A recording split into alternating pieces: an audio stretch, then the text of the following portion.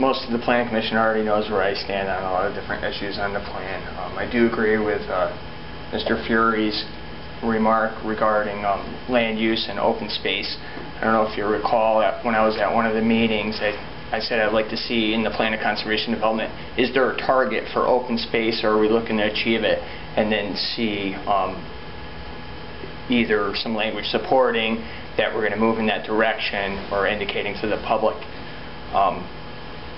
A big part of the only issues that I really have about the survey, I'm not really sure if people were privy to all the information before they were surveyed. So I have a couple questions about the survey in particular, like for example, when people were prompted about bicycle paths, was there a designation whether or not we're talking recreational bicycle paths or as an alternative mode of transportation? I heard somebody speak about complete streets today, and it's a huge difference, you know. It's just apples and oranges. So to say that survey fact that 80% of residents support bicycle paths, are we talking about making a massive investment on our roadways, or are we talking about giving somebody someplace to ride their bicycle with their family where they don't have to worry about automobiles and snow and ice and all those things? And I think it would be nice to see that represented in the plan. Another thing too, the plan, I like the fact that it actually designates state policy in there and how the plan has to, I don't know how you feel about me using the word comply with state regulations, but I think a lot of residents are unaware of the fact that certain language and certain things in the plan make a big difference on whether or not you can get funding. So as people were asked, a variety of questions about the plan, they were asked, should Bristol encourage? And I have some concerns about, does the word encourage mean the same thing to the people writing the plan as the people that were answering the questions? To me, encourage somebody to move downtown, like Bristol Rising does a great thing. They promote businesses in the downtown, and the city can use marketing and different techniques that don't really cost a lot of money to the taxpayer to encourage. But if you're talking about subsidizing, that's kind of might give somebody a different response to the question. Another thing too about the survey that I found that was not really addressed in the plan of conservation development is the amount of people that said they would be leaving the city. Were those people asked why they were leaving the city specifically, or did we just move on to the next question and try to gather that result? I also agree with Attorney Fury in regards to the development of businesses and creating jobs, because I do think that that is the #1 reason why people are leaving the city and the state, is because of not a lack of jobs, because when we talk about how many jobs are in the community, people like to throw out the unemployment numbers, which aren't really representative of the fact of whether or not people are working full-time or if they're working multiple part-time jobs.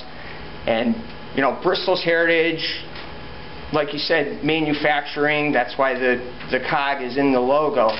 So I don't see anything that really says anything about bringing manufacturing into the downtown. If the goal of the programs for the plan of conservation development are to provide people access to jobs, would it be more affordable to bring businesses into the downtown area, which actually made the downtown vibrant before, not how walkable it was or the fact that we didn't have a car? In my opinion, it's that we had a lot of jobs down there. People wanted to live near their jobs, and people were setting up businesses for people to shop in where there were people already.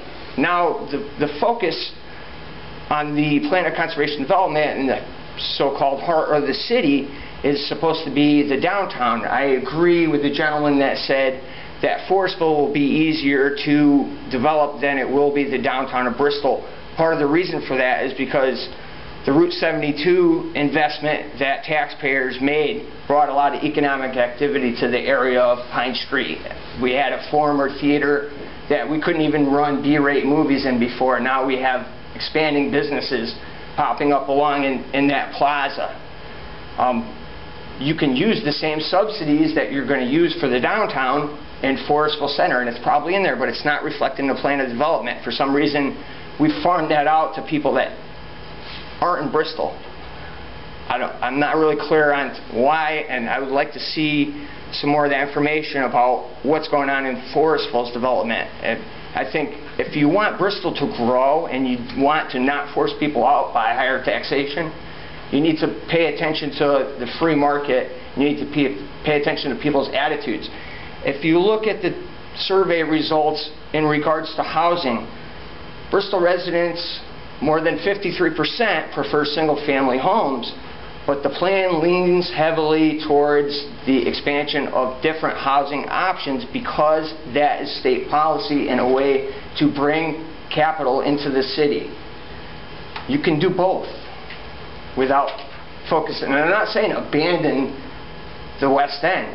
It's absolutely not the same thing.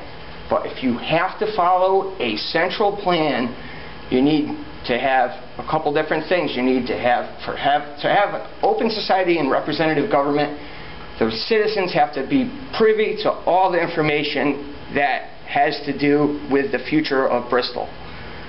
That has not been demonstrated to the residents the way I would think that it should be demonstrated to the residents. And I don't want to go on anymore. And Attorney Fury is way ahead of me on criticism, and I've got the bad rap, so I'm going to leave it right alone.